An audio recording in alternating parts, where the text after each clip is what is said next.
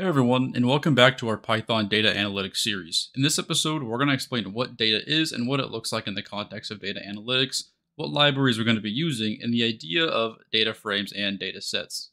Before we get started, I want to do a quick overview of the types of data we're going to see in this course and that you'll likely see in the future. So there are two main types of data generally, numerical data and categorical data. Numerical data is exactly as it sounds. It is data that is represented by numbers. And generally, numerical data is broken down into two subtypes of numerical data, and that's discrete data and continuous data. Discrete data is data that can only be certain fixed values, whereas continuous data could have an infinite number of values. So what do I mean by this? Let's look at some examples. If we were to say count the number of students in a classroom, for instance, we could only have whole numbers like 1, 5, 10, 15, etc. It wouldn't make sense to have something like 1.47. Therefore, students in a classroom would be discrete data. Another example we could use would be looking at shoe sizes. Shoe sizes are only made in increments of 0.5, like shoe size 7, 7.5, 8, 8.5, etc., meaning we couldn't have a shoe size of 7.36, for instance. So this is another example of discrete data. If we wanted to look at an example of continuous data, we could actually just look at the height of 50 students in a classroom, for instance. So technically, each student could have any possible number between the normal human range. For example, one student might be 5.139684 feet tall, and another might be 5.8964 feet tall. They could also be 6 foot tall even, but it's still continuous because it could be any number along the scale. Another example of continuous data could be, let's say, distance traveled in a race, for instance, as it could be infinitely measured by millimeters, centimeters, meters, kilometers, and so forth. Here's a really good graphic I found showing how discrete and continuous variables look different. So if you see discrete variables on a graph, there can only be points at actual set intervals, whereas with continuous variables, they can be represented as a line because the data could appear at any point in the line, even if it's a ridiculously precise decimal. So now that we've covered the idea of numerical data, let's move on to categorical data. So that's the other type of data, which are basically just categories, typically just represented by words. So, for example, if in a dataset every row had either red, green, or blue as a variable, this would be categorical. Or if every row is either labeled, low, medium, high, or let's say short, average, tall, these are also categorical variables. A very simplistic way to think about it is that typically when you see numbers, that's numerical data, and when you see words, that's categorical data. Although it's not always 100% true all the time, that'll generally be the case. So now, let's start off by going over what data is in data analytics and what it actually looks like. So data is merely just a collection of information. It can take many different shapes and forms. Many large sets of data you will deal with in data analytics from either Excel files or just general CSV files, which I will go into more detail about later. The idea is that data is usually laid out in a simple table format, which we could call a database table. Let's look at an example. So this table that you see here, which I got from the W3 School's data science section, has a couple of attributes we should take into account. Like any table, it is split into rows and columns. The rows represent each individual entry. The columns represent each individual variable or attribute. So duration is a variable, average pulse is a variable, hour sleep is a variable, etc. Let's assume for the sake of this data that each row represents one person and their corresponding workout variables. So for example, person 1 worked out for 30 minutes and had an average pulse of 80 and a max pulse of 120. They burned 240 calories during their workout, worked for 10 hours in a day, and slept for 7. This is one entry, and each individual person has their own data. As a data analyst, this is typically the format you're going to be working with data in. Sometimes you may have to make the tables yourself, but all basic dataset tables will have rows, which are the entries, and columns, which are the variables that you're looking at. One question we may ask as a data analyst is, do people who sleep more hours in a day burn more calories during a workout? Or another question could be, do people who work more hours in a day work out for more or less time on average? So now let's do what we're all waiting for, and let's start some actual basic coding. So I'm going to go ahead and make an actual code block down here. And the first thing I want to do is just write import pandas as PD.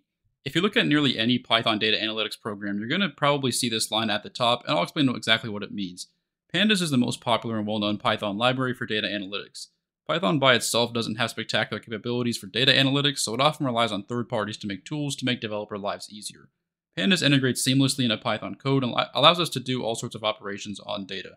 By writing this line, we're importing the pandas library, like this, into our code, and we're just giving it the alias of PD, meaning that whenever we want to reference a library, we can just use this PD acronym. We've talked about data, so let's look at what a Python interpretation of data may actually look like.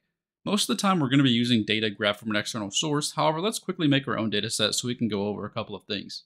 I went ahead and took the time to turn our exercise table into a format that's readable by pandas. So I'm actually going to make a new code block down here.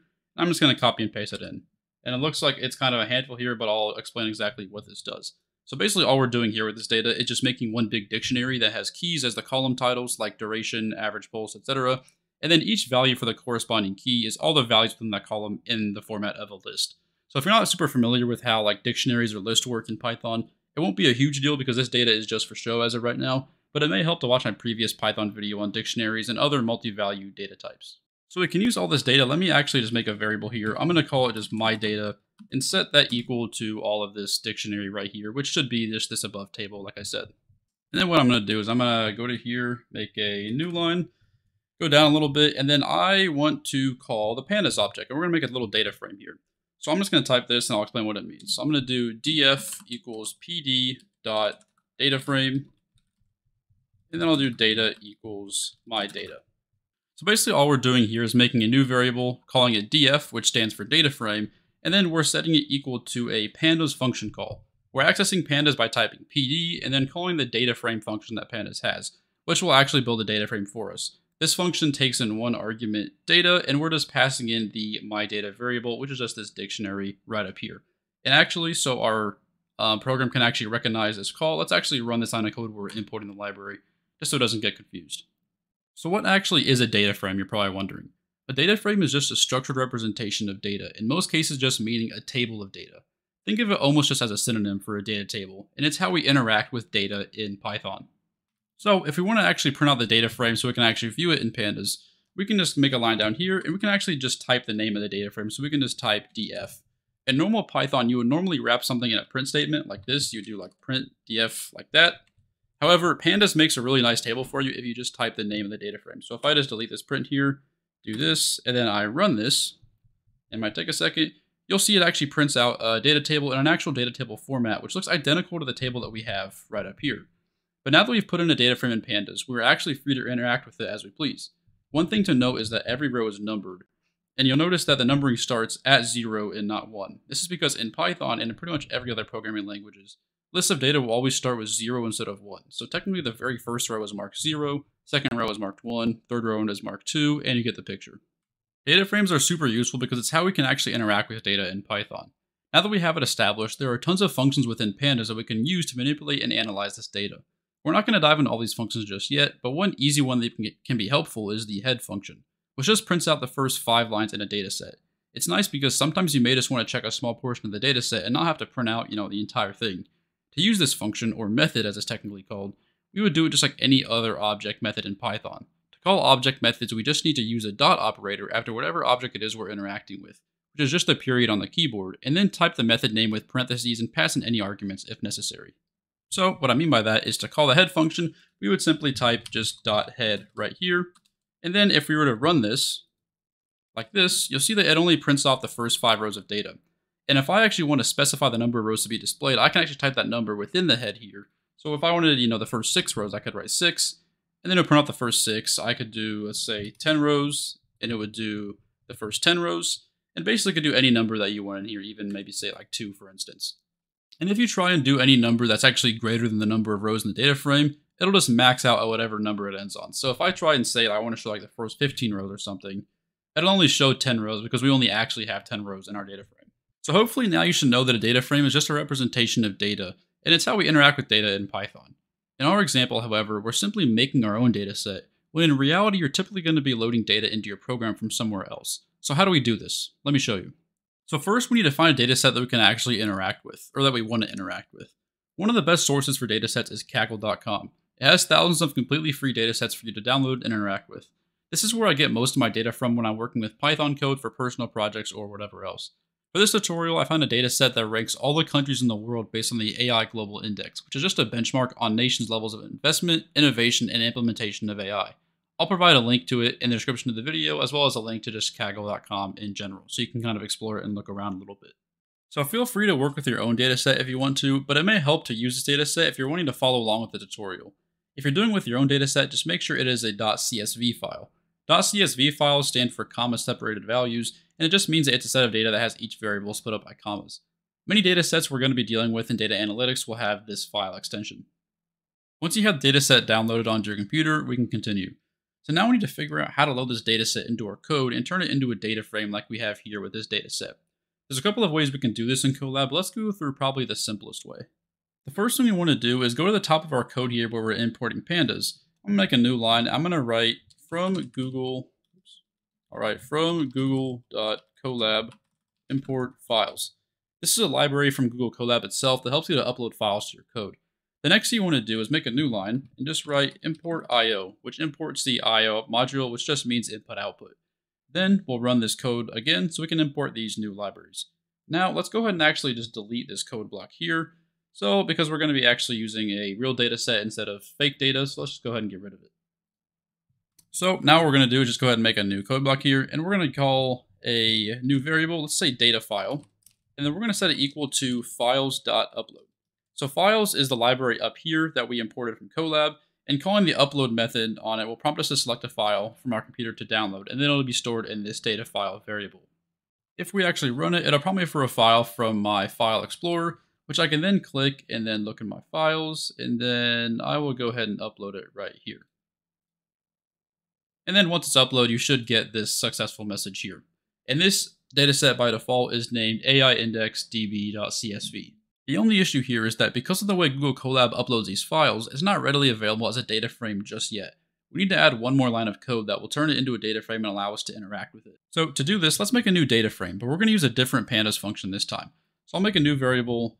I'm actually going to, I'll make it in the same block here. I'll call it dataset, and I'm going to set it equal to pd.read_CSV and have parentheses like this. So read CSV is a super common function in pandas, and it's the primary way of making a data frame out of an already existing CSV file. So normally when using the .read CSV function, we can just pass in the name of whatever file we want. So for instance, like our file is named AI_index_db.csv. So normally we could just do it like something like that. However, because Colab uploads files into an actual file object, we need an extra step inside of just the name. So I'm just going to go ahead and take this, and I'm going to copy and paste this line here instead of our read CSV parentheses. So you don't really need to know exactly what io.bytesIO function does, just know that we need this line to make our CSV file readable to pandas. So just copy and paste this for now, and make sure you have the name of the file, which is data file, on the outside of the square brackets, and then inside you have the actual string name of the file. So now, after writing these lines, we should have our data set fully loaded into our code. So I'm going to go ahead and actually just run this right here, and then I'll just go ahead and reselect our data set. So I showed you just a minute ago how we can actually make a data frame and kind of interact with it just by printing it out and printing out the head function and just kind of seeing what it looks like. And this read CSV function from pandas is actually just turning our file into a data frame.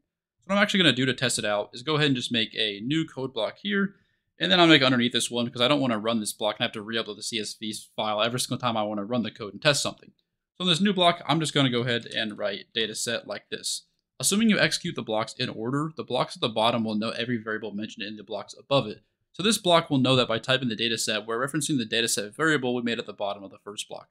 So now let's actually see what our dataset looks like. So if we go ahead and run this block of code, you'll see that it now prints out our new AI dataset as a data frame in a very similar format to how we saw our exercise data frame being printed out as well. If we wanted to read this, this first row, for example, we would say the United States has a talent score of 100, infrastructure score of 94.02, development score of 100, total score of 100, and it is in the high income group, just to name a few of the variables.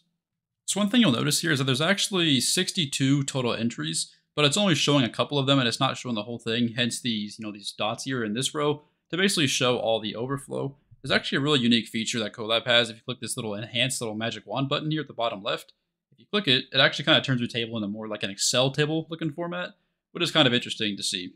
But just so we can go back to our default one, let's go ahead and just run this again so we get the normal looking table in Colab. So I mentioned it before, but if you just print out the dataset and don't specify how many lines you want, it'll just print out the first 5 and last 5 lines of the dataset, like I said with the overflow here. Just like we used before, we can actually use the head function on this data frame to specify how many lines we actually want. So if we just run it by itself, it'll print out 5 lines. So if you do something like this, like head, run it out, it'll print off the first 5 lines. If we want to say print out the first 3 lines, we can actually specify in the argument and say 3 right here, like that. Or let's just say, we want the first 10 lines, we can just push in 10 right here.